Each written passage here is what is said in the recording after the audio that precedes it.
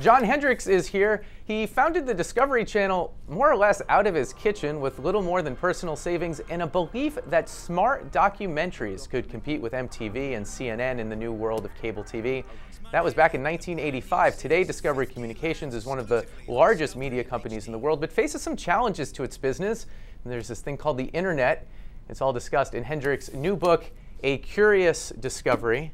He's here now to talk to us about it. Well, good to be here. I don't know if anyone else or everyone else is as interested in the history of television and how these things go, but I found it really fascinating. So if there are other people like me, I think it'll do very well.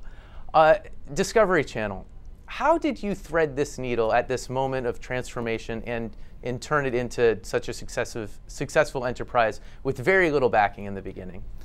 Yeah, it was early on, it was kind of clear to me there was going to be some kind of a revolution happening in the late 70s, early 80s in television. The laws had to change to let satellite television exist because it was in competition with the incumbent broadcasters, and so the laws were fairly protective.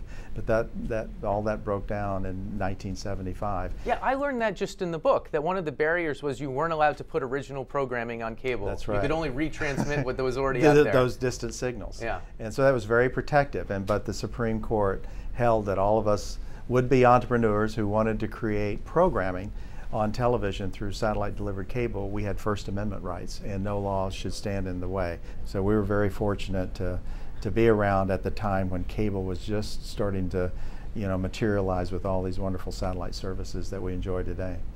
We're in the midst of one of these transformative changes again with the way the internet's changing the way people consume media. How much longer do you think the cable model as we know it will last? I think for quite a while, and especially if you look globally. Decades? Oh, I think so. But there will be stresses on the system. There's this huge challenge of people accessing content, on the internet. So you have to ask yourself, well, what's the economic models that support that content? Here's a question that I think a lot of people have, and it came up with HBO, but I think it applies to other networks. There's this HBO on demand that people love. They love watching their shows, but Right. They can only get it if they already subscribe to HBO, and Right. a lot of people don't have cable or they don't subscribe. From HBO's perspective, or from Discovery's perspective, why not sell it to the person who doesn't otherwise subscribe? Well, what we're all worried about is undermining the big revenue streams that we have today. So Discovery, the reason we can undertake expensive productions like North America, people will remember Planet Earth and some of these big undertakings, is having that revenue stream, which at Discovery is it should be around $5.5 billion of revenue in 2013. So that's why there is this content. And so you don't want to cannibalize that. That's right. If you let people get access to the Discovery Channel away from those revenue streams, then they may lose their inclination.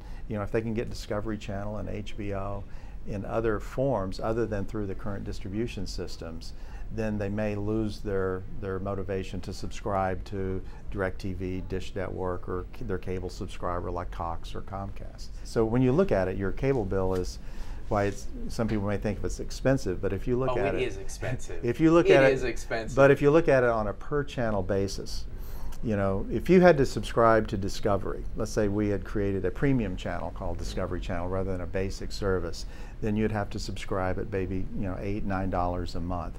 But the beauty of the bundle is that you package in all of this content, even channels that maybe you don't like to watch. Yeah, you're forced to buy a lot of stuff you don't want. Yeah, well, it's people want a la carte. You're very against a la carte. Very against. Well, the power of the bundle kind of materializes with a newspaper like the Washington Post. There may be some people who never look at the sports section, some people who don't look at the opinion section or the classifieds.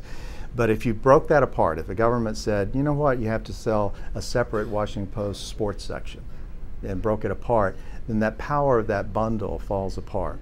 And so that's what the cable... That's a strange frame, though, isn't it? Because people get to choose. They don't have to buy every newspaper. They don't have to buy the Wall Street Journal, the New York Times, and the Post all in one bundle. They can choose which to buy. Yeah, but again, we in the cable industry, you have two models. So if we all went without ad support, which is like HBO, then the channels would cost about $8 to $9 a month. So yeah, you could pick your 10 channels. You wouldn't have to go without ad support. No.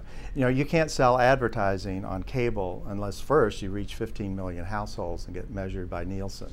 Yeah, we're really getting into the weeds here, but I think this because you made this argument in the book, and I really was surprised that you would make this argument because with the way things have changed, we sell ads before this segment we're watching. There's a pre-roll ad that the Post gets a small amount of money for. Right.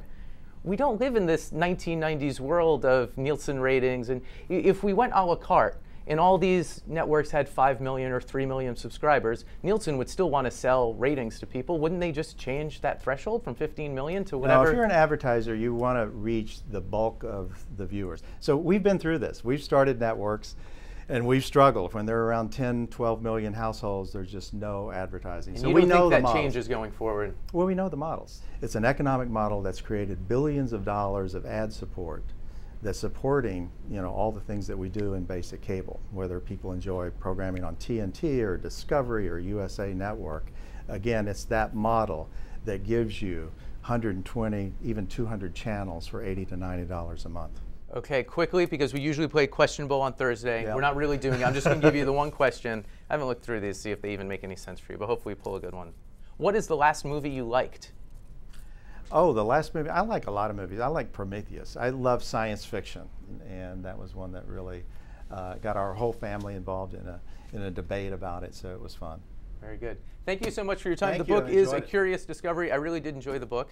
Thank you so much. And thanks for coming by. Thanks. Thank you. That will do it for us for tonight. We'll fold things up. Hope to see you back here tomorrow.